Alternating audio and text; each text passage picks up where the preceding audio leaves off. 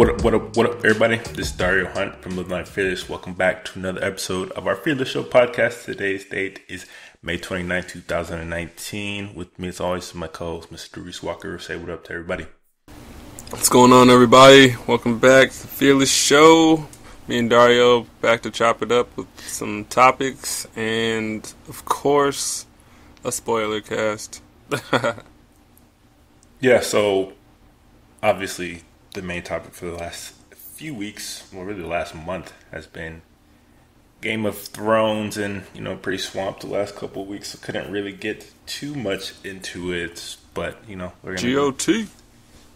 But now that it's all said and done, we definitely want to go full on spoiler cast about the entirety of Game of Thrones as a series, and specifically this last season, which has been incredibly, let's say, divisive between the public. Interesting. Yeah. And like I said on a few podcasts, I was going to catch up. And I caught up all the way.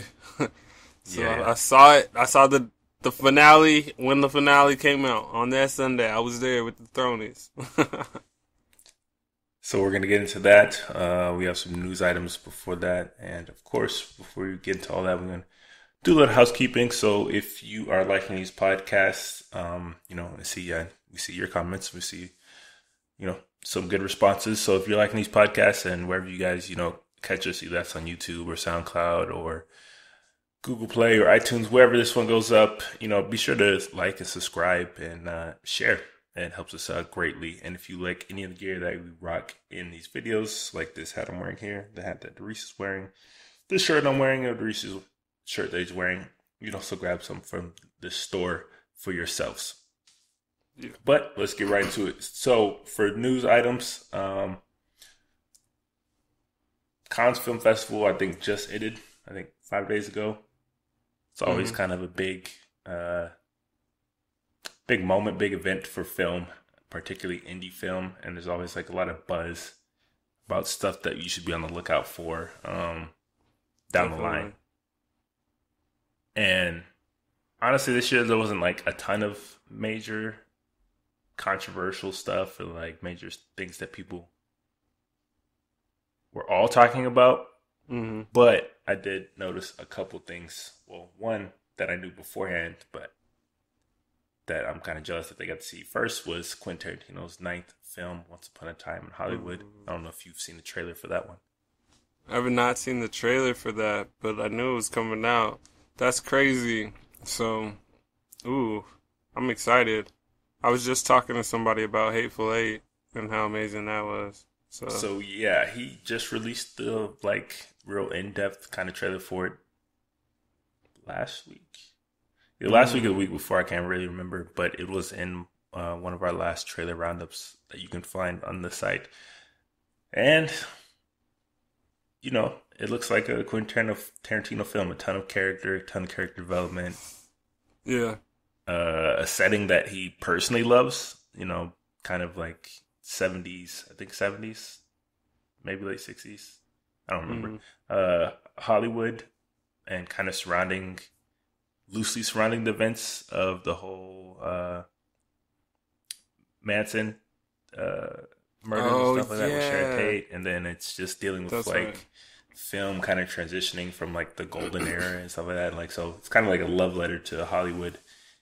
And it's been getting a ton of rave reviews, and it's Tarantino. He's my favorite director, so I'm going to see whatever he puts out. But it's got Brad Pitt and Leonardo DiCaprio and Al Pacino, I believe, and Robert De Niro even. I don't know. The cast is crazy, so I definitely can't wait to see something. Right. Oh, that sounds lit. I'm definitely there for that. So, but yeah. And then there was another movie called The Dead Don't Die. It's like a zombie dark comedy from Jim Jarmusch. We also wrote about it on our site maybe a month ago. And the cast, just like that one, is pretty stacked and heavy. Like Bill Murray, Adam Driver, Tilda Swinton, Steve Buscemi, Selena Gomez, Tom Waits.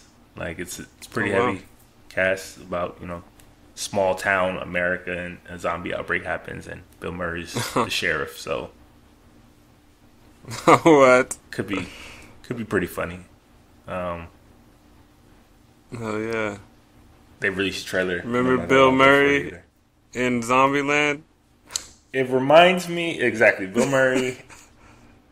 Well, obviously Bill Murray zombies. I'm immediately gonna think Zombieland, which is one of the most underrated movies out there, and a movie that I fucking absolutely love. Like that BFM, Bill fucking Murray. And his this little 10-minute scene, maybe 15, where he was dying, was just fucking perfect. So I'm really excited to see Bill Murray once again back in Zombieland.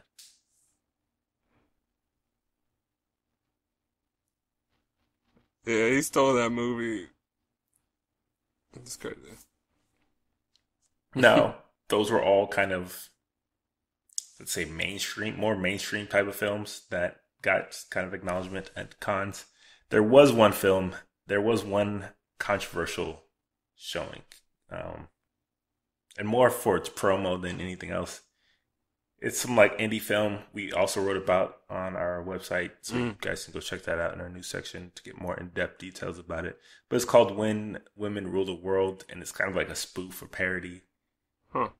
With the lead kind of actress, she looks like Melania Trump, and it's like pretty political, but then not. Like it's just, and it kind of stole Kathy Griffin's little. Remember when Kathy Griffin had a decapitated head of Donald Trump for like her promotion of one of her like stand-ups or something? Oh, and she got like interesting, basically blacklisted, and I don't know about that. Whole ton of shit. There's a ton of negative backlash she got from that. Well, she did that maybe 2016, and this director Sheldon Silverstein is kind of doing the same thing for the promo. He has like, it's like this chick that clearly is supposed to be Melania Trump in one hand, it's like some alien looking thing head, and then the other hand it's like Donald Trump wearing a Make America Great Again hat. Like it's some satirical, like politically charged indie film, and it looks terrible if you've seen the trailer. All right, interesting. Dystopian post-apocalyptic spoof. Like it's fucking insane. But I suggest you guys go to the official site and kind of get more info about that. But that's it for cons. Cans. I don't even know how you specifically say it, but I always hear keep cons, saying it like that. Cans, film festival. Cons. Yeah. We recently had another news article about I don't know if you've seen like those deepfake videos where with the help of like video editing and AI technology that you can now basically fake anybody saying almost anything, and it looks damn near realistic. Like they put the head of I think Obama on like Putin, and like some Putin speech was coming out, and like he was mouthing it perfectly and stuff like that. I don't know if you've seen that. And I think also I have seen something. Jordan Peele did like a PSA about it, where he was like, again, Obama saying something, but then like at the end of the video, he revealed himself to be like, this was Jordan Peele giving like this speech, and he's talking about how you have to be careful about what you believe and whatever. Yeah. So deepfake is a thing now, deepfake AI technology, where it's getting pretty crazy because you can basically take anybody and make them say almost anything now. Yeah. So I think it's taken an even greater step forward now, because Samsung, like they have like an AI kind of arm of their company that's been working on this deepfake type of technology, and they just revealed that they can deepfake a person from a single image and turn it into like a video of them saying anything. And how they kind of presented it and showed this was they took the Mona Lisa painting. The Mona Lisa painting, yeah. I did see our article on this. And turned it into a full-on like video clip of it basically coming to life and like talking and like emoting and like it was like it was almost like a real person. And this is from like a fucking Yeah. painting. Yeah. And they had like 3 different frames, so like it was animated differently in 3 different ways, and they're like it looks crazy. Yes, and this wasn't done with like um you know months of video editing, or somebody going Right. in by hand and doing the frames. Like none of this. This was taken from the image of Mona Lisa and it fed through like their Yeah. AI algorithm, and I think they overlay it over like an existing clip and basically mask what they're saying almost perfectly, where Yeah, like it it was matches up. weird. So Cause she was like turning and shit. I was like, what? And then the algorithm just did it. Like, yeah, I'll animate basically your with the painting. click of a button. Yeah. Yeah, it was wild. Fucking crazy. So like, if you guys can't picture what I'm saying, you should definitely It was go so to the weird. site. There's a 30-second kind of clip of them like actually demonstrating this in action, and it's fucking mind blowing actually. That this is how far we've come. That you really have to be careful about.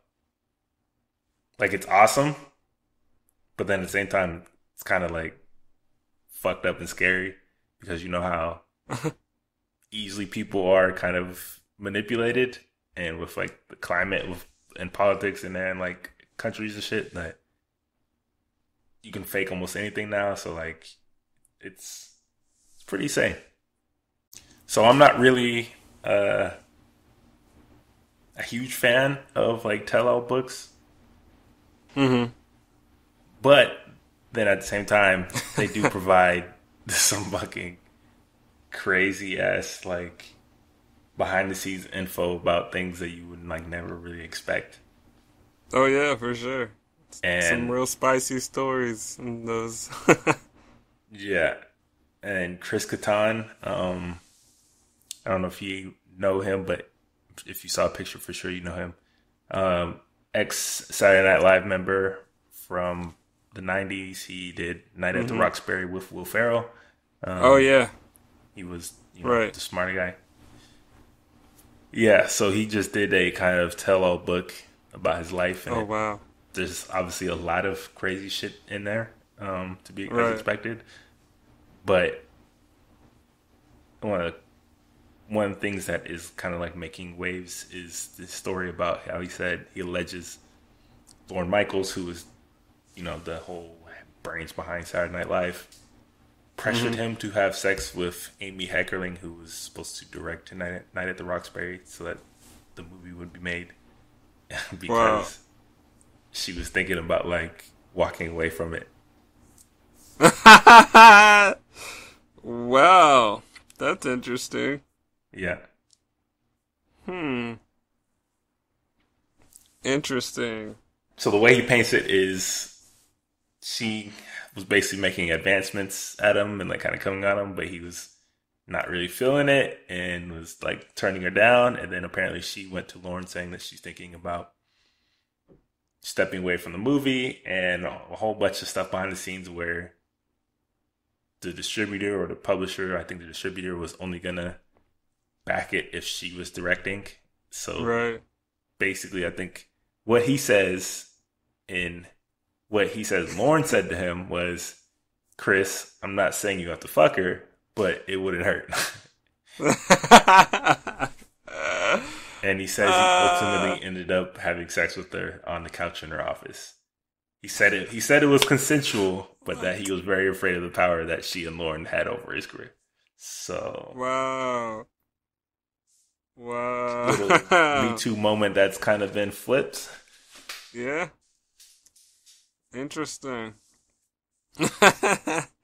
I could see that though. I mean, especially at the time when that movie was being made and what that movie was, I could see that happening. Doesn't seem far fetched.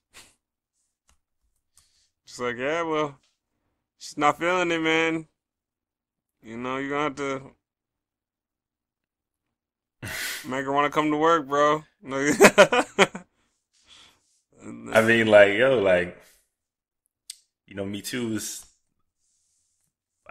definitely lost a lot of its steam, but it's still, uh, very much a thing and at the forefront of a lot of people's minds. So I wonder if this is going to pick up any type of real publicity and steam, because this is basically casting couch, but obviously the genders are reversed. Yeah, I mean the whole thing with that is like, I mean, it could become a thing, but the people involved would have to be interviewed. Like, if he doesn't answer questions related to it when they talk to him about his book, like in the public sphere, or like the women involved, if they're, still around, are like not answering questions and there's no, thing around it, then there's like nobody to punish. So like there's no like steam, because the internet loves to punish somebody specific, and if they can't like end somebody and to cancel them, then they probably won't like go crazy for it. They'll just save it as an example of like it happens to guys too. But this is definitely a more specific example that validates like the happening on both sides, that so like Terry Crews isn't the only story out there. Like there's actually stories of men in Hollywood being taken advantage of.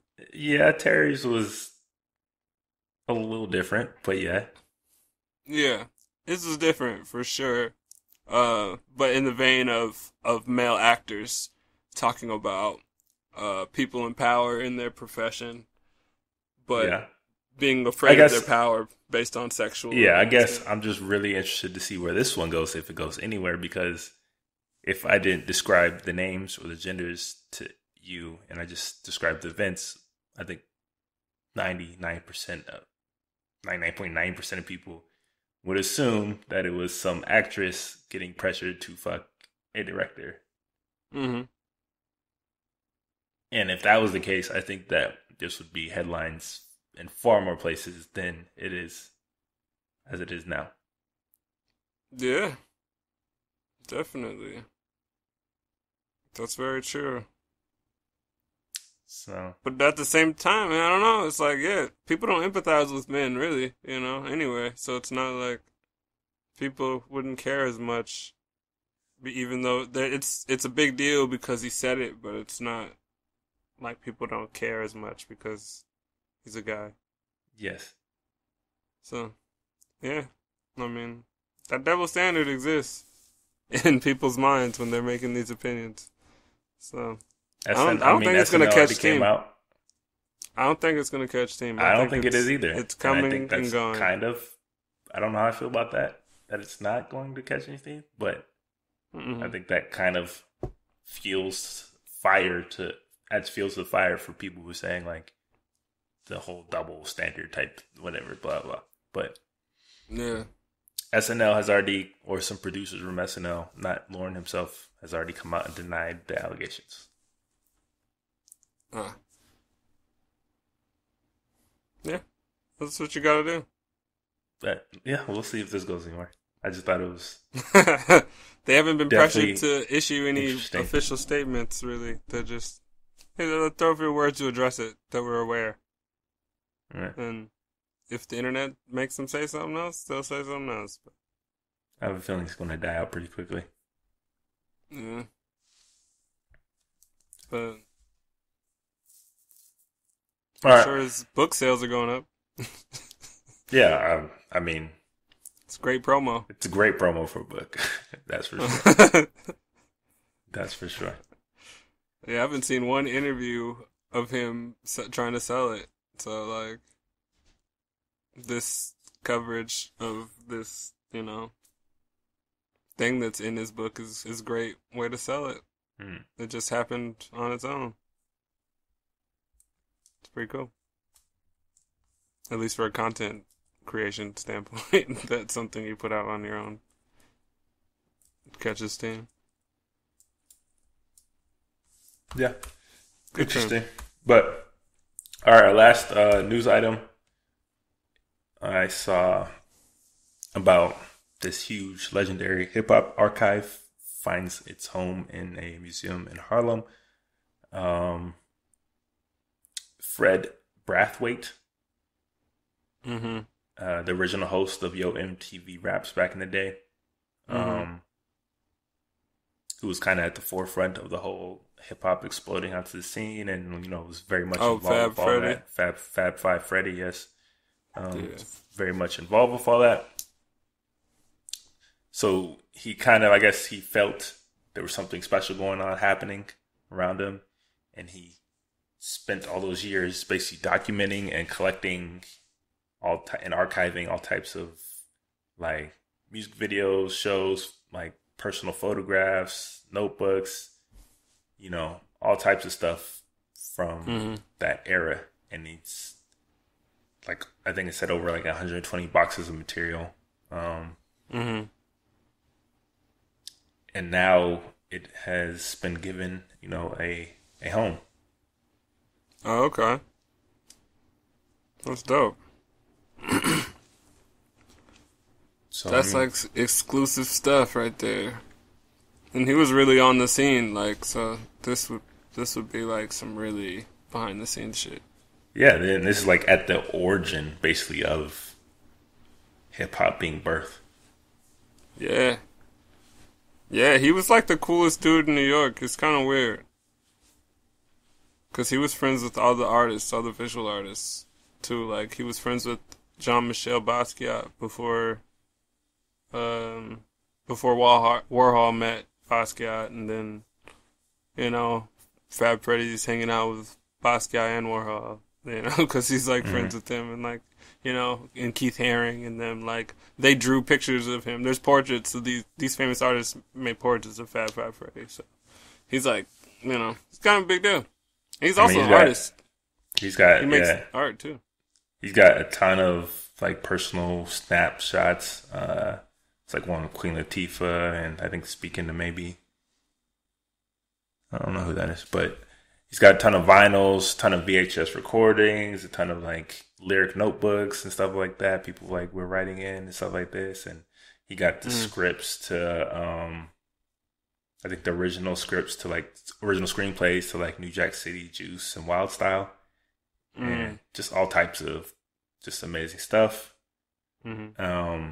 And it is going to be shown at New York Public Library's Schomburg Center for Research in Black Culture in Harlem. Yeah, the Schomburg. That makes sense. So anybody with a public library card will be able to check it out. Yeah, definitely go.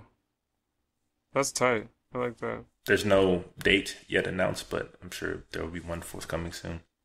Mm-hmm. Yeah. I've actually been to his studio. I met him once. Word? Studios in Harlem. Yeah. Sick. It's like, it's probably like 4 or 5 blocks away from, oh no, I guess it's on the other side of Harlem. Never mind. That'd be like 8 blocks away. But yeah.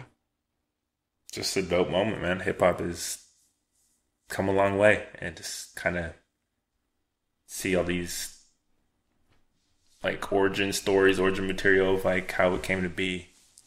It's dope, and to see it like make it way into like something like the New York Public Library and like museums and stuff is sick, man.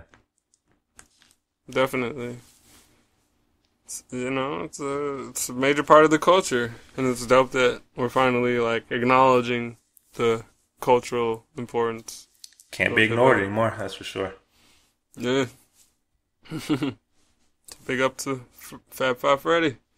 Yep. Putting out this time capsule of, hip hop gems you've been keeping. Just definitely check that out once it gets its release date. But on to our main category, Game of Thrones. Oh, shit. So, as you know, we haven't really talked a ton of Game of Thrones on these podcasts, and that is mainly because one of us, waited 10 years to finally...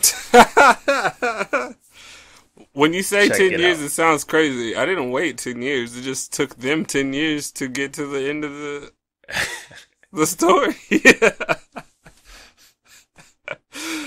I mean, that's not my fault. That's their fault. But now that I've seen all of the Game of Thrones, we can get real in depth. I know we probably could have had a whole lot of really crazy talks, over the years, especially, with the journey Daenerys has gone through. But, we're going to wrap it up right here. There's one good Spoiler thing about cast. you waiting so long is that you should have fresher in your memory the earlier seasons. Yeah, definitely. Because it's And been a while. there's some cool connections. So, like you said, this is a full-on spoiler cast. So if you have not seen Game of Thrones, you don't want to have any of those big moments spoiled for you, then I highly suggest you check out now and finish the series and then come back and check this out. That is our one and only warning that we are going to give to you. And if you stick around and you haven't seen it, that's just on you. Yeah. Some people like spoilers before they watch, so hopefully we say something interesting that you remember, like, oh, they're right, or nah, I don't agree with that. So that's cool too. But we're about to get into the shit. Spoilers. So we're going to kind of do this a little backwards. I want to start at season 8 first because this has been a highly divisive and controversial season for what has typically been a critically loved and fan loved show. I don't think any season or moment has gotten as much backlash as this one has in particular. Yeah. And well, there's some good points and there's some kind of overblown points, and I kind of want to get into that. Word. I feel you, man. I mean, there's a whole lot to get into with the last season. First of all, just tell me how you felt about how they ended it. Like, do you think they ended it in a satisfying way or not? I think having known that if I don't feel satisfied. I feel like it ended. Like, I was most like, it felt weird. Like it felt like the season peaked, and then there was still an episode where they just decided to sum up everything. It was like, all right, let's like sum this up. Let's like kind of clean some stuff up. And I just didn't really like the last little bit. The beginning, I'd say for the most of the first season, I loved, because it seemed like they were doing a lot of different stuff, but then it actually stood out, I think, a little bit more than other seasons, in terms of just what was different. Like, some things were a little different. Like, some scenes were like felt longer than they were previously. Like, there was like less dialogue, more action, more things happening. Longer establishing shots, It was kind of weird, but I fucked with it for the most part. Yeah, so I wasn't satisfied. But I wasn't I wasn't super mad about the overall outcome of it because it's kind of what I expected anyways. He's said for years that it's not going to be a happy ending. Like, it's not a fucking fairy tale where things are going to go like they do in the movies and how everything just plays out perfectly. You know what I'm saying? Like, yeah. So I saw all those turns coming. Like, for example, with the Daenerys whole kind of controversy and backlash, people are so mad that she burned down the city and like, I don't get why people are mad about that because it's literally been foreshadowed for I don't fucking know how many seasons. Oh yeah, like every time they talk about her or somebody from that, like, the actual Westeros has a conversation with her or talks to her about her and her history, it's always about the Mad King, and Targaryens that get mad with basically power and lust and whatever.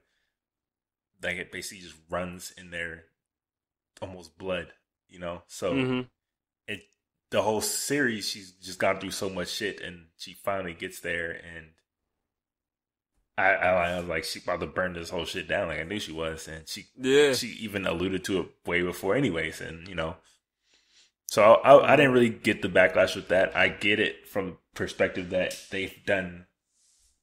Like, again, I said I'm not really mad about the whole outcome of the season, Yeah. but I can understand why there's so much backlash. From one point particular is that the pacing was fucking horrible for this season. Like, Oh yeah. the first 2 episodes were basically nothing. Okay, so we're building. So there's only what 6 episodes. 6 episodes. So when there's only so if there was like 15 episodes or 12 episodes, and you give me 2 episodes of like nothing for a season series finale, I'd be like, okay, that's fine. There's plenty more. You're just building. But even if it was 10, like the original 10, like, okay, there's plenty moments in the previous seasons where there's episodes that nothing really happens, kind of just building up to something. But when there's only 6 episodes, it's like, all right, I like the format better in the older ones. We're getting a little close to the finish line here. Like, are you just gonna throw away 2 episodes from the jump? Like, and it's like, yeah, all right, I don't know where the fuck they're gonna go with this. And then the 3rd episode, we're ramping it up. They finished it all. They like emptied their clip on the 3rd episode. Yeah, it was just the fucking pacing. Like, they became caricatures of themselves. Like, the show has always been heavy on dialogue, heavy on exposition, heavy on character development, and really making you understand why certain characters are doing certain things. Why they're taking these turns, why it's got to go this way, because they'll take entire seasons to kind of build them up to that point. And basically Daenerys gets there, and then in 3 episodes she turns into the Mad Queen. It's like, all right, and she doesn't even really talk very much, and like she doesn't really have any type of conflict between going that way. You don't really get to see that because they just fucking rush through everything. Yeah, she just they just made it happen. I was like, okay. I wasn't mad. I got it, but it just the pace. They just turned the switch on. I just hated the fucking leaps of gigantic leaks of like logic and just giant gaps of plot that they just left out because they shortened it to 6 seasons. Where it almost took.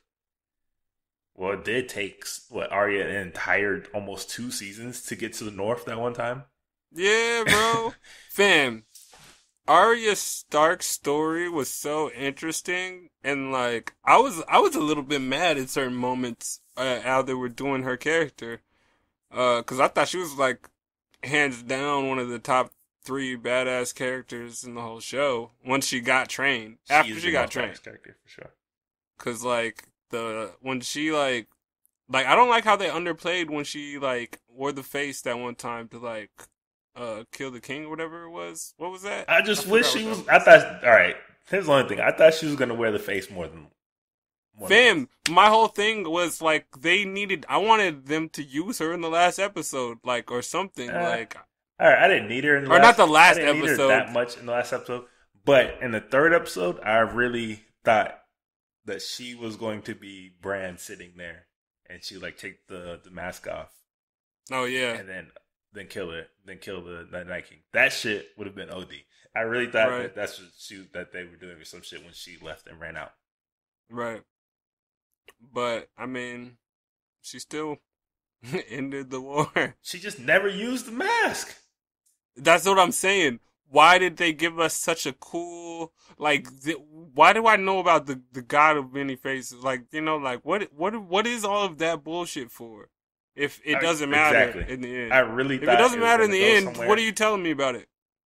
So I didn't really understand the whole part where I thought she was still kind of being chased by him. I didn't know she was in the free and clear from that whole life for life thing because she killed the other whatever girl. I don't know if that's just basically that was the life that she gave so that she doesn't have to give her life. I didn't really understand how that worked. And then just nothing else kind of came from that, and she did all that, and she did right after that those season. I think it was either that season or season after where she got her revenge on so many people. That shit was fucking amazing moment. Hell yeah. And then I'm thinking, all Right. right, I can't fucking wait to see who else she. Like when she killed Littlefinger, that was lit. Like in the courtroom when she just walked up and was just like, what? Littlefinger. I was like, oh hell yeah. I don't even remember the other family's name because there's so many of them. But when she fed her fucking kids to the king and then killed them, Oh yeah, that shit was amazing. I'm With like, the face, all right, like yes, that bro. was I'm like, lit all right, as then I can't fuck. fucking wait to see where more of this shit goes, and then nothing. And then Bran, same with Bran. I'm thinking Bran basically got this shit into the stick for He didn't the even entire control series. anybody at the end. Like, there's literally entire seasons where he's basically non-fucking existent. But then, like, I think season 7 or 6, I don't remember. He finally gets like the three-eyed raven's powers and like goes through all the shit up in the north, and we legitimately see him warg fucking Hodor through fucking time and space from when he was like a child to now. And I'm thinking, all right, I can't. All right, now he's full on the three-eyed raven, full on powers. I'm thinking he's gonna do some crazy ass shit in the future seasons. Like, I literally thought he might like warg Daenerys' dragon or some shit, and that's what I thought. I was like, oh, he might just like, right? That's what I thought. But no, but guess what he does? He sits in a fucking wheelchair the entire fucking time and does nothing, and just talks and talks and talks and acts like he's too over this shit and like high and mighty. And I get it, he's kind of disillusioned from humanity's troubles, but he doesn't even do shit. Yeah. He was like, I need to think. Like, I don't even know what the fuck he was like. He was like, what? Fam. All he did was be bait in the last season. All he did was be bait.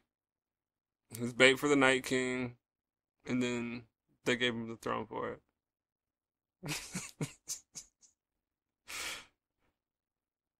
All hail the king of the Six Kingdoms. Literally didn't do shit. For as powerful of a character as he became, he didn't do shit. I was confused. Those are things that I could see why people are mad at this last season, because of how much they built up with other people and like, well, just like people were also really pissed about Jon Snow. I wasn't that pissed about him. I wasn't pissed. I mean, they pissed that he like killed Daenerys. That was like, I can see that from a mile away. Yeah, that was. I was pissed. I was pissed about. I guess if anything,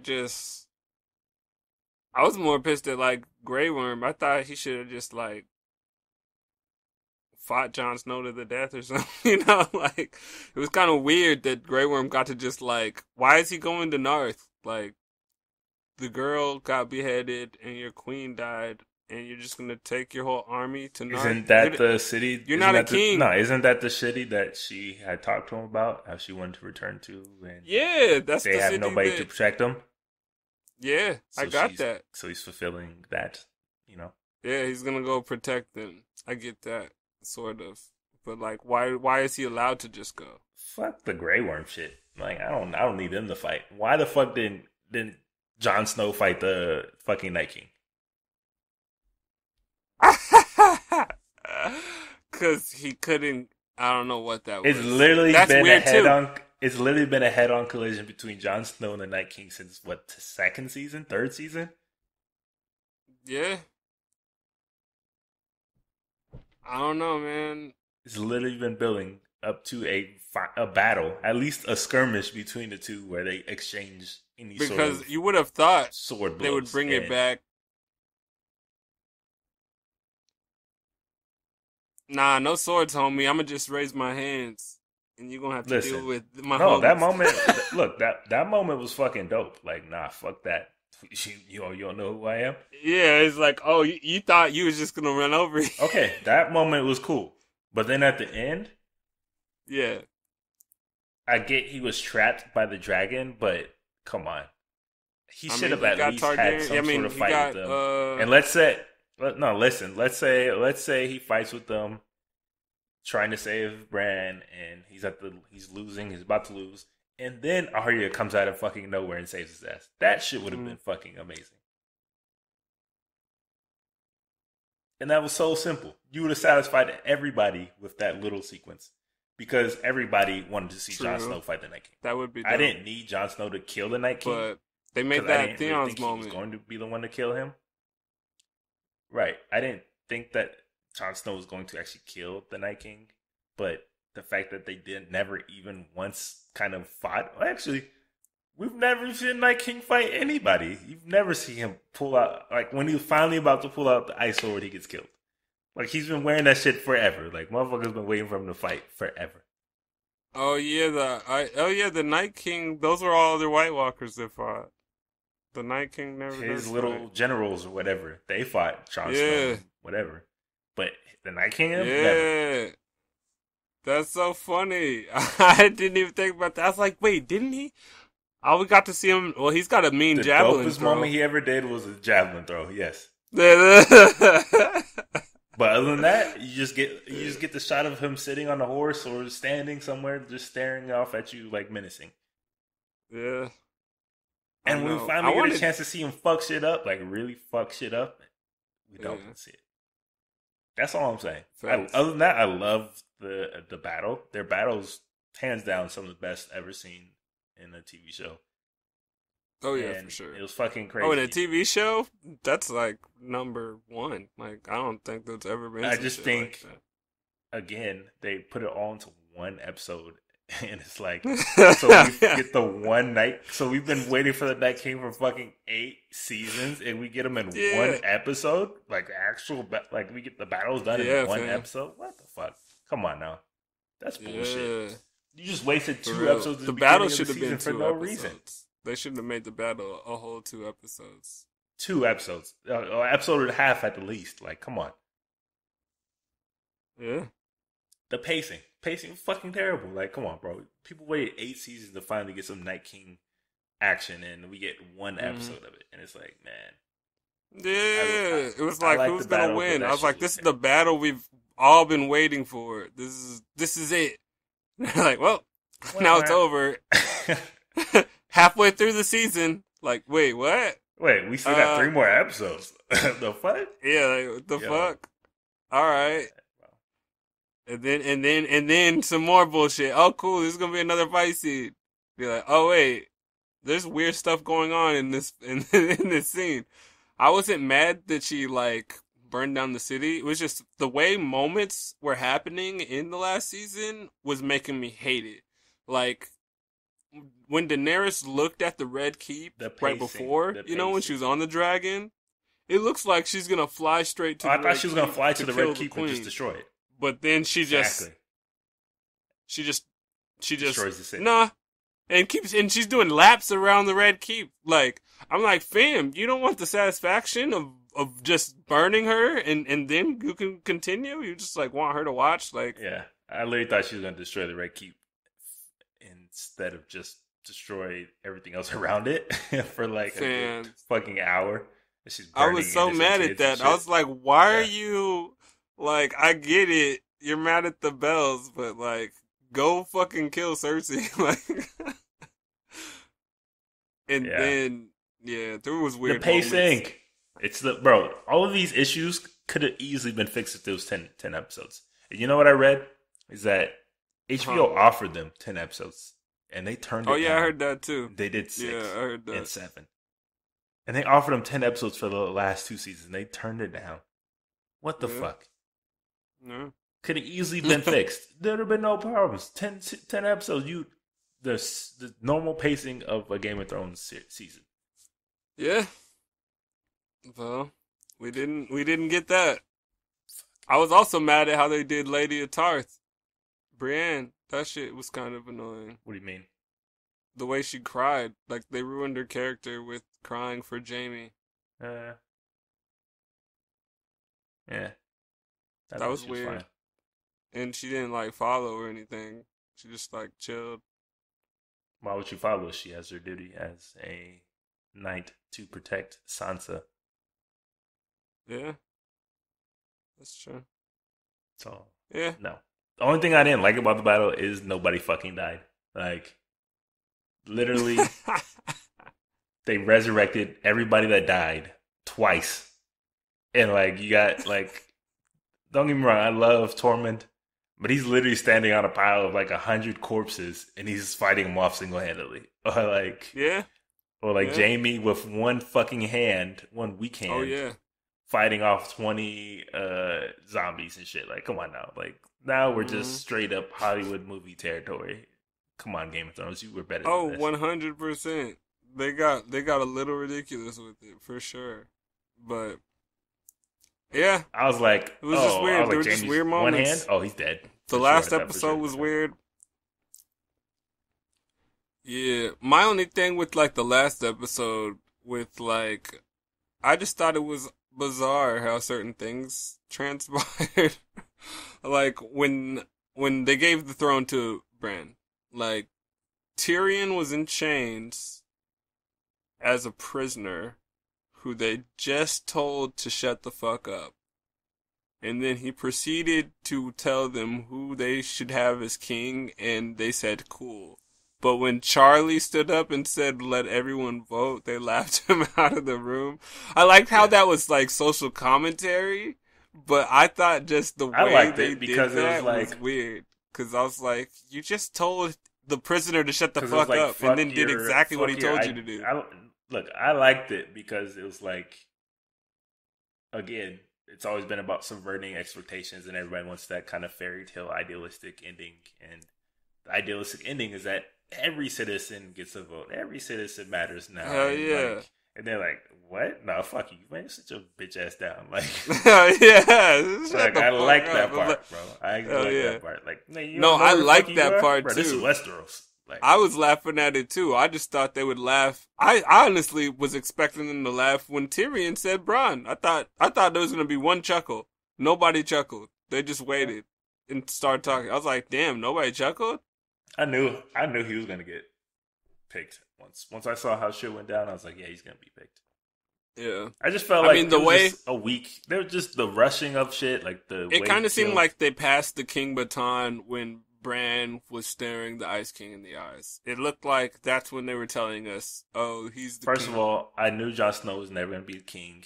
He's been a bitch the entire series. I don't understand why people were expecting him. I just wanted him to die for a cause. Hero. I wanted him to give his life for something he believed in instead of just like riding out with the, you know. I mean, it's cool. He's been a bitch the entire series. Look, don't get me wrong. He's a badass, but I don't understand why people think he was gonna all of a sudden turn into some like fucking superhero, like some hero of the story, when he's literally spent the entire series turning that shit down.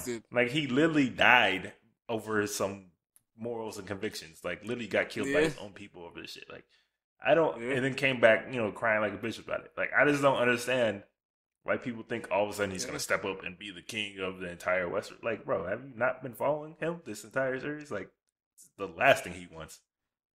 Yeah, nah. Well, the problem with that, but that's the thing though. Here with the plot holes is like Ferris was murdered for leaking the information that Jon Snow is the rightful heir or whatever.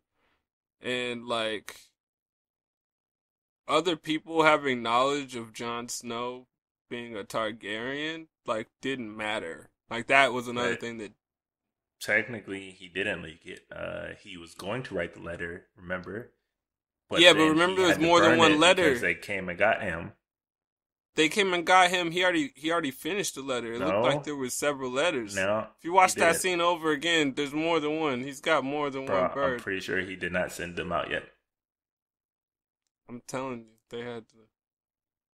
But if they didn't, at the same time.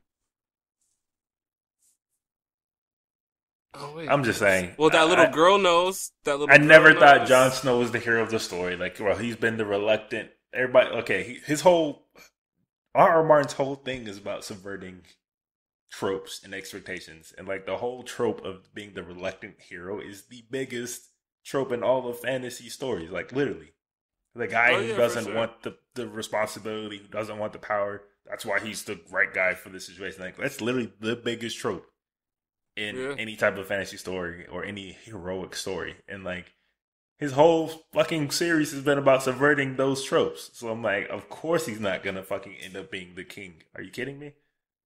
Oh Like, of yeah. course. Yeah, no. My only thing is, how does he have conscience enough to go? Like he listened. So it's obvious. He's a Um, bitch. Jon Snow's always been a bitch. yeah, he did what he was told. What's his name? The imp told him in the dungeon that he's the only one who could get close enough to Daenerys to kill her. So he walks off and walks past the dragon and then kills her because he told him to. And then literally, it was all about him. That's what that whole last season was low key about. Mr. Lancaster. Yeah, I mean, it wasn't about Daenerys because she barely even had a role this season. Honestly, she was more like Yeah, I know. a That was powerful weird. piece, like a trope, just the power, just the enemy, the real, MacGuffin, the Mm, real enemy behind everything. Like it was just nah. period. I just don't really enjoy the way they end the season. But to me, it was like such easily fixed mistakes that they made if they just made it 10 episodes. But enough of season 8 talk. I think it's pretty unanimous. We both were disappointed with the way it ended and the way they handled, like, particularly the pace of Mm, things. And I think they could have done a much better job with that and fixed so many issues. Um, but the rest of the series, mm. not many complaints for me. No, honestly, the whole shit is fire. Like, it's what's weird is just like how it just ramped up in that last one. Like, it definitely stood out. But yeah, these other seasons, I'm trying to think of some of my What were favorite some of your favorite moments. Like, moments? Yeah, yeah. Obviously, I think like the when Red she got the Wedding. Unsullied, when she got her army for the Uh, first time, I think that was like one of my favorite moments when she the brought the first dragon. time after she birthed the dragons or after she burned down the entire tent? Oh, see, the birth of the dragons is kind of like one of the most lit moments, just because I was just like, and that's at the end of what, season two? I think too. Yeah. So like, and it took forever because honestly, in the first season, I remember why I didn't like keep going is because the mystical shit didn't happen for a while, and I remember having watched like the first like 4 or 5 like episodes and wanted to like see some magic or dragons and like wasn't that ready. Like I think it was like still coming out on cable, so I didn't commit to it, and then I just never came back. But it's a shame because once they started getting into the shit, it was crazy. Like the Red Priest is crazy. Like when she lit the swords, I didn't even mention that for that fire. Oh my god, that shit was lit. But Yeah, I mean that was cool until they all got wiped out. Which another point I didn't understand is I thought all those damn. motherfuckers were dead, and then all of a sudden, the end of the season, there's like 20,000 more of those motherfuckers. Like, bro, where did she Oh get all the yeah, no, they were like Dothraki? endless or something.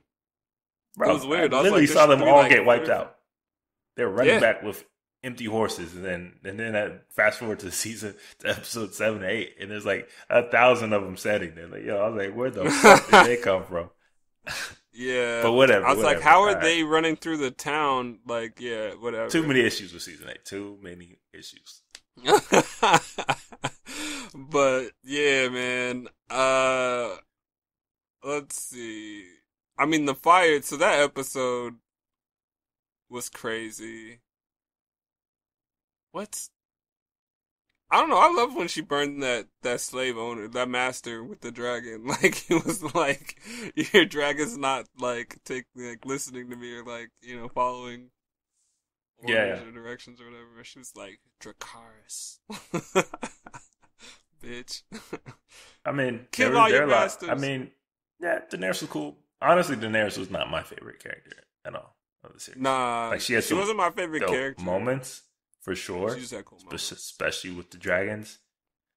But I thought there were some some super weak moments too, especially with like the whole when she took the city with the slaves and the masters. I thought that whole kind of story arc was kind of trash. Yeah, that was a long. See, like that's my whole beef. Like, how you gonna do that whole long ass shit and then at the end that shit? Yeah, we've talked about it. Trash. But for sure, like obviously, Joffrey dying was a highlight. Oh my god! Like that's amazing. Like one of the few I was so glad I didn't have to hear him anymore. Game of Thrones. This is literally one of the few moments where Game of Thrones actually did fan service and like paid off what everybody wanted for like, I don't know, 4 seasons? Like, when is this motherfucker gonna die? Like, he was getting so bad too, and I was like, if he's just like, because he was getting so much screen time and like, he was just annoying as fuck. Like, yo, when is this bitch gonna die? And he finally fucking died, and that shit was amazing. And yeah, and it was so smart. That was when the writing was the best too. Oh yeah, because there was so much nobody really knew who killed her. Yeah, nobody knew who killed them. Like, it wasn't obvious, Yeah, and then like Littlefinger had help. Like, it wasn't just like, oh, Littlefinger's plotting and blah blah. It was like the grandma was in on it. Like, that was crazy. That shit was crazy. The whole death with God, who's the one that basically raped Sansa and called the Baratheon? It wasn't Baratheon. Baratheon is the one that burnt his daughter because the Red Witch said so. The Bastard. I mean, yeah, the Battle of the Bastards, whatever that one was. That shit was fucking amazing. Battle of the Bastards was goddamn incredible. I loved that one. That was actually really good. That was like a legit like war fucking scene. Like, straight without like, oh, how's this guy standing on a million corpses? Like, that one like made sense. Like, they were hacking was one of the best to scenes. Survive. Yes, that was one of the best battle scenes I've ever seen. And it's and then the bastard got his end in the best way possible. It was the dogs, right? Yeah. And he had just said, like, I haven't been feeding them for like a week, so they're like rabid. They can't. And she sat him in there and just like opened all the doors and just let them do their thing. So that shit was great. Like, I wanted Cersei Red Wedding to get some obviously shit like was. That. Yeah, Cersei never got what she really deserved for as fucking terrible as she was. Yeah. Worst thing that happened to her was walking around naked. Yeah, and that shit was still not like. I mean, it was enjoyable to see her get her kind of comeuppance, but then she came back fucking hard as fuck. I'm gonna put a napalm bomb of some like shit under your fucking. I'm not even talking about. I'm not even, that moment for sure was fucked up, but I'm talking about what she did to the lady that was torturing her. Oh, fam, she let the zombie rape her? Like, that's crazy. That's crazy. When she read that, that's when I was like, yo, she might be worse than Joffrey. I was like, yo, she is. Fam, that was crazy. I was like, yo. And just keep her alive, like, don't kill her after. Like, you could, like, oh, man, that's crazy. But that's what was crazy, too. It's like, meanwhile, the castle's falling. Like, she's in the castle, too, like, alive. But don't worry about her, It didn't matter. She's dead. Ruthless. That's when she saw how fucking ruthless she was. That shit was like, damn. Yeah. She's serious, bro. She's like, yeah, don't. She's like, remember when I smiled at you? Remember when I told you, like, my face would be the last thing you see before you die? That was cold-blooded revenge right there. Like, I mean, again, there's some weak points. Like, her walking, that was great. But they dragged that on too long, I think, too, with the whole priest and stuff. That shit didn't really go anywhere at the end and dragged on far too long. That was really long. They gave him more play than the Ice King. Facts. And the whole shit when they went to the south, like Dorne, the whole Dorne storyline was super weak. Fam, what is Dorne? Like, why did they play with us with Dorne? That was annoying. Yeah. Like They might as well Dorne just was not even like included them. non-existent. Are they even in the Seven Kingdoms? Nah, really. Like what is Dorne? I Like mean, when we got there, I was like, oh, this could be lit because the daughters were fucking badasses, like fucking assassins and shit. yeah, But then right. it was weak as fuck. And Yeah. I mean, the best thing from Dorne was the prince Oh until yeah, he got the cocky as fuck. until he started monologuing like a fucking Yeah. fucking evil villain and got his fucking head crushed in. Like that shit Seriously. was satisfying up until then. I'm like, yo, he's fucking him up, and then Yeah. of course, Honestly, I didn't Game want of him to go out Thrones. like Of course, you can't let us have this fucking moment. You right. know, like a fucking course. Like God, Yeah. Oberyn, I think his name was. Oberyn, yeah, the Yeah. Mountain and the Viper. Yeah, that's crazy.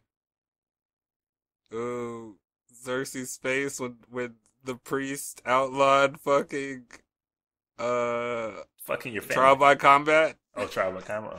Oh, fuck Yeah, them because then. she was like, I got the mountain, and that's why Jamie left. He was like, all right, cool. And then it was trial by combat is outlawed.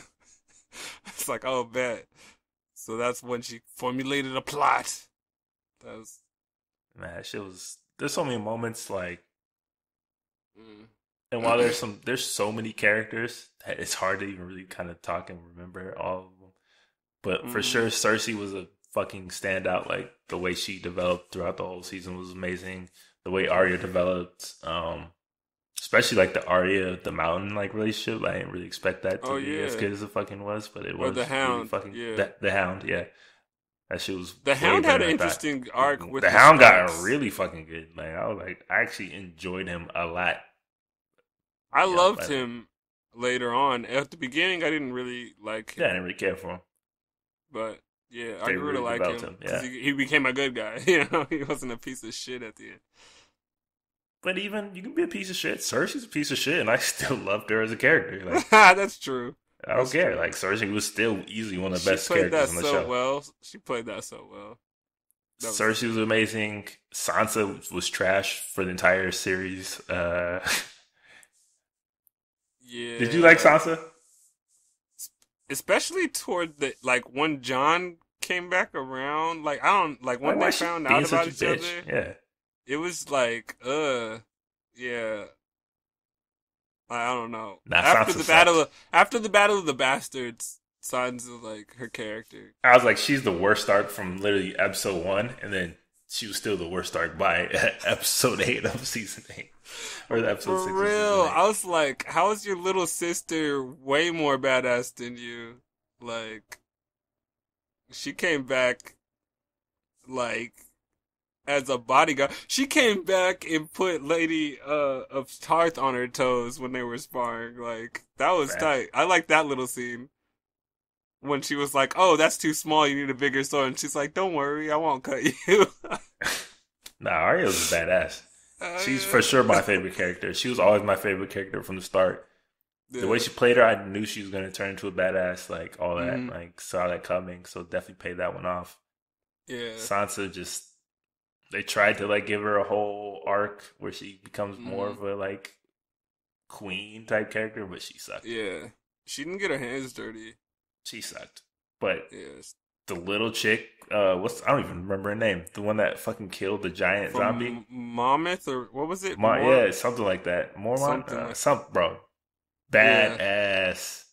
I really wish they did not fucking Yeah, kill her. Mormont. Yeah, the House of Mormont or something like that. I She was really wish they that did they not gave kill her her. a proper sending, a proper, They did. If you she was know. gonna die, she had to die like that. But come on, she was fucking. In her She was few holding it scenes, she down. was the She was best holding character it on down. TV, bro. Yeah. That was crazy. She was out doing Sansa, everybody. Like I wanted to Hands see down. her way more than I wanted to see Sansa talk. Facts. Facts. Like like and I was You kind of think? sad that she had to go. I was like, damn. You know? Cause like if she Yeah. would I have was like, just yo, she stayed went on like a safe G, and but I not was like, fought, she fuck, why she probably gotta could die, have been bro? alive after the battle. Maybe. But damn. Do you think Theon had a satisfying kind of redemption arc? Uh, I think the closest they could do once they got to a certain point was let him die honorably defending Bronn because Reek. I, I still laugh when fam I hear him call that shit. Your once name he is once Reek he now. said no to his name's Reek, bro. That shit was amazing. That was amazing. I was like, damn. I was like some schoolyard That's what bully it is, shit, bro. though. Your name is His Reek name's now. I'm Reek. gonna call you And only when answer to he Reek. What? what I couldn't believe was he didn't leave with his sister, but then he like broke for Sansa. And I think it's maybe just because he had more time around her and she could chip away at him a little bit more. But Mhm. at the same time, I was like, fam, like you basically sacrificed yourself to get her out of there. But like your sister, like you wouldn't even sacrifice yourself when like she was captured, really, like for a minute, and then like he didn't really go back. Like it was weird. Like I don't know. Yeah, and I think my biggest thing with I know they were trying to cover so much of the book, but they could have cut out so many parts. Like they could have cut out their whole Iron Islands part because their sister really didn't do shit either. Mm-hmm. Like going to his home and having that whole little story arc was pretty pointless. Having the story arc with Dorne was pointless. Having the That was a lot. there were just certain moments like they could have just easily cut out and Fam, gave other when the more interesting prince, things. when the prince, when Jamie was fighting their dude, the Ironborn, uh, what's his name, uncle or whatever, Yeah, at the bottom of the castle, that was the biggest waste of time scene. Like in that, yeah. uh, that shit was He's crazy. just a character I Once did he, not like at all. Like he just wasn't a fucking good or interesting character. Like he was just such like a yeah. he just felt at a place how like over the top he was. Well, yeah, because I found it strange that he wasn't introduced yet until all of a sudden, and then like that storyline just sped Fizzled up and out. came and went. But he Yeah. was integral because like that was Xerxes, like, you know, I mean, was he really though? I mean, he could have been the anybody basically dragon. in that situation. Yeah, they had to give him one win. He took down a dragon, and then literally the next episode, she's fighting 1,000 arrows, and she flies around him like it's nothing. Like I'm like, oh come on now, Yeah, this is some straight Hollywood bullshit. Now they just got for too real. too too blockbustery. Too they just Yeah, got away from kind of that grounded realism that the other seasons had, even though it was still fantasy. You know what I'm saying? Like yeah. Even though there was like voodoo or magic or whatever in some of the stuff, it felt like based in like a real world where shit could oh, they happen. were breaking their own rules for sure. They were breaking their own rules. Yeah. But I think that overall, like as a series, it was still fair, still one of a kind. Like Oh yeah, it stands out. It's one of the greatest shows ever made. yeah, Easily. and I think our next conversation for one of our future episodes is gonna be how does this rank among TV shows for sure. Oh, that's gonna be a very good combo. Cause I was, as soon as it was over, I was trying to think of better shows. Like what was better? Breaking Bad. Oh yeah, no, I said that. I said that Game of Thrones can't be better than Breaking Bad because it's not wrapped the up. ending, the ending is so important. Like Like Breaking it's Bad crucial. is one of the best endings you will ever find in any medium of anything. Like Yeah. the way it ramped up so perfectly paced, literally from season to season, and the way it Oh, gave for the real. satisfying end. And Like, you wanted to watch the last episode, like you had to, and the yes, whole thing to the very last ending like scene was important. Like all of it was like it gave you something. Like it was dope for sure. And Gustavo as a villain in that fuck, shit. Gustavo Fring. Gustavo was so fucking savage in that shit. That was lit. Yeah. definitely has Gustavo my vote. alone. I mean, for me, it's like the endings. The ending is what's going to take this one down significantly in the eyes of people. It just left a bad taste after so many years of just doing things basically right for the most part. Like, not every episode was great. Obviously, there's storylines that are pretty trash and characters that are pointless. But for the most part, as a whole, it was fucking fantastic. And like, it was such a great adaptation of such a complex world. And it basically was all about, I mean, at its core, yes, it had fantasy elements, but at its core, it was still like a political fucking TV show. Like, still.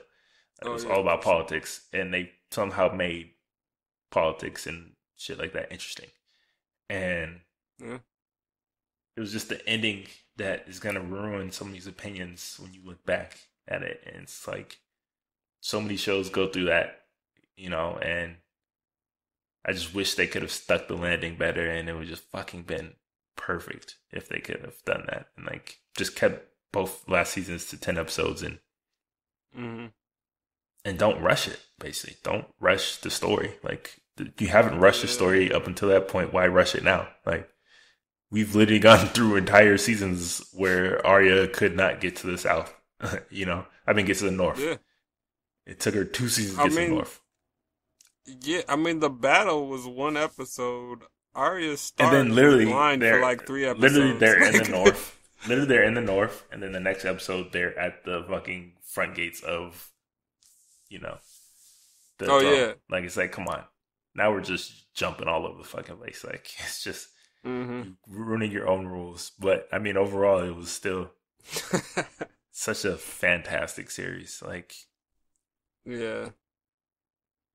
But there's so many things that I wanted to know more of. That's why it's like, it's kind of sad that it's over. It feels like there could be a sequel almost. You know what I'm saying? Like, it felt open-ended enough so that there could be a sequel. Yeah. Word on the street is there's a prequel coming. There's for sure a prequel. No, there's like 3 spinoffs already being developed. Yeah.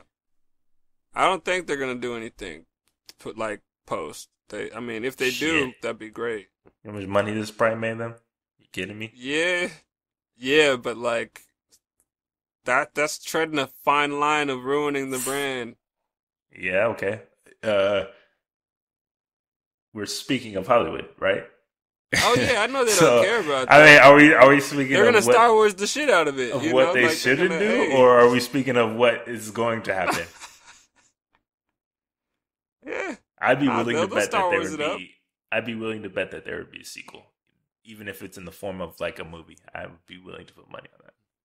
Because there's so many ways they could go with it. Because like Dragon's still alive, and Jon Snow still likes him. He could find the dragon with the wildlings out there, and like he could still be. You can literally do an entire Arya story. You can literally do an entire Arya story basically because she's out there. Oh yeah, because she's going to the new world, like uncharted territory.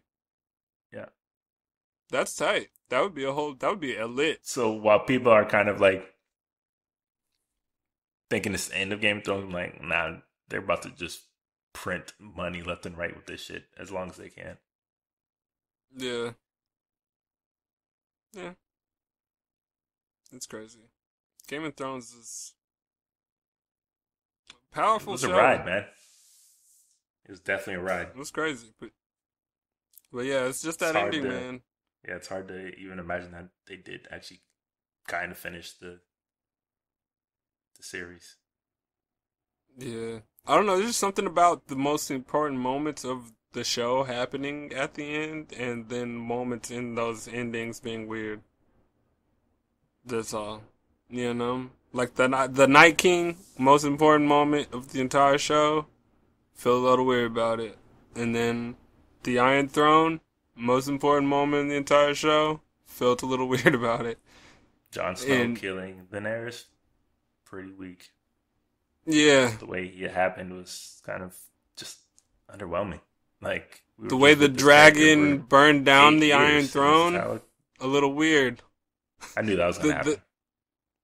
But that scene was long as fuck. The dragon, like crying and melting the Iron Throne and then flying off. I like the flying off part, but I just thought the scene was a little long. I just never really bought Jon and Daenerys together. It's like in love again. Oh, that never looked right. Pacing. That was always the most confusing thing because of pacing. It was like,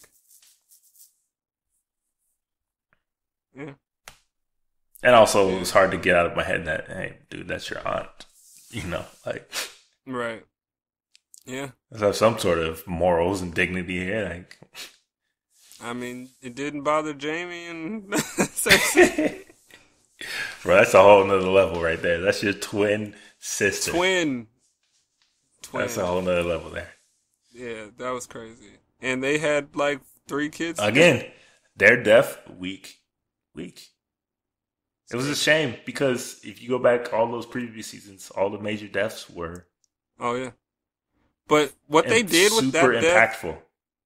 Yeah, I was trying to beat up the way that ended too. The Red Wedding? Then I was thinking about it, and that's kind of they kind of did that for Jamie more than Cersei. That was that. Oh yeah, the Red Wedding. That was crazy.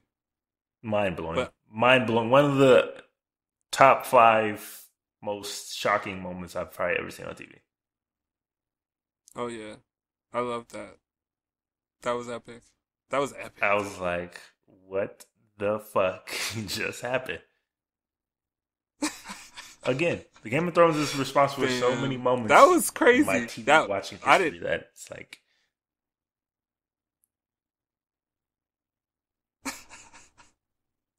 It's literally a greatest hits of Game of Thrones like you can do. Like it was that good. Yeah. Yeah, I like that it had so many seasons too. Like it's cool. Cause like I just wish again the last 2 seasons they did not rush, that's all. Yeah. Right there with you, man. Right there with you. Because there was so much, man. The Valyrian steel. Like, there were moments they presented with the Valyrian steel that I thought would result in them killing, you know, like White Walkers and the dead and stuff. And it kind of mattered, but it didn't really matter. You know, because the dragon glass was there. Not really. I don't know.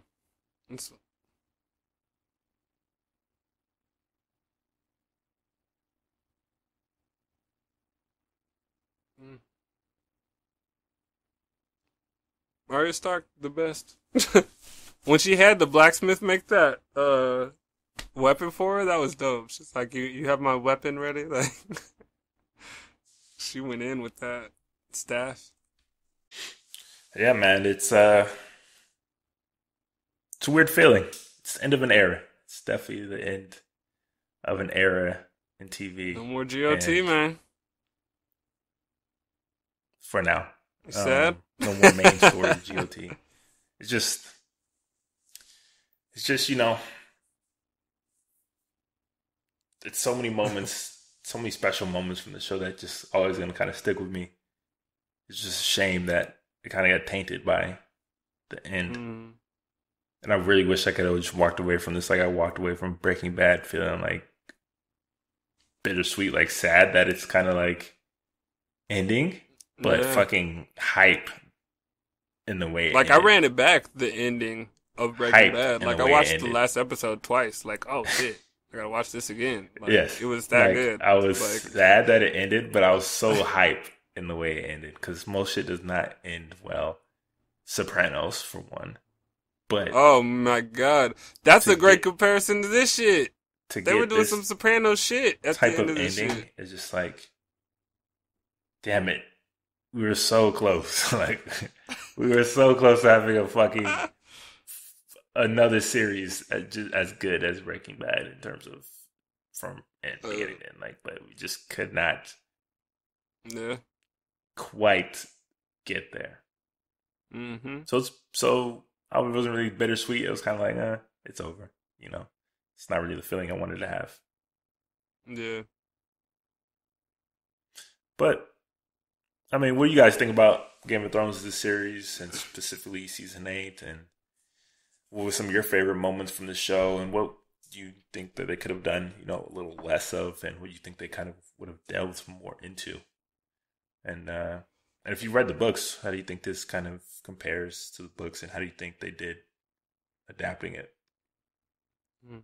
And do you think he will ever finish the book series in the first place, or is this the only ending that we'll get to this You got enough to the dough story? now. He's like, oh shit. Yeah, let us know. Let us know what you think. In the comments down below wherever you kind of watch this. But that is it for today's Spoilercast podcast of Game of Thrones and culture and arts and news and everything. Today's date, again, is May 29, 2019. Yeah. And as always, if you have any questions, comments, topic suggestions about this show, past shows, or any future show, you can let us know in the comments down below wherever you watch this, on YouTube, SoundCloud, iTunes, on our website, wherever. Or you can email us directly at podcast@livinglifefearless.co. We will try to get back to you, or you might show up as a topic in one of our future shows. If you like any of Gary, once again, that we rock in these videos, you can head over to the site and grab some for yourself. We'll be back shortly with more episodes, more podcast episodes. But until then, do what, Derice? Keep living life fearless. Yes, See sir. you next time. Catch you guys soon. Peace. Yeah.